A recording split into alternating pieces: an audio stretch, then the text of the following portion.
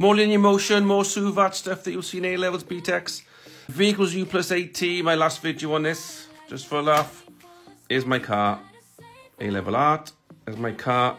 Let's pretend this car starts off at, U is starting at, I don't know, 1.5 meters per second.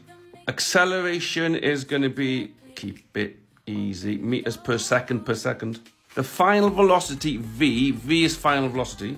I want to get up to 20 meters per second. How long is it going to take me to do that? Sine code, I don't know.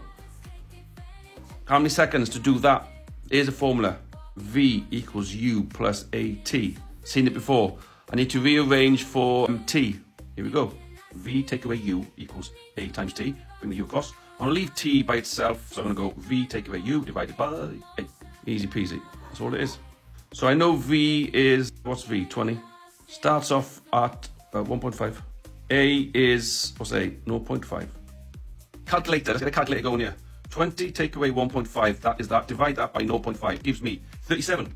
That means it takes 37 seconds for this car to go from 1.5 to 20 with acceleration. V equals U plus AT, Wedgie Benny, over and out.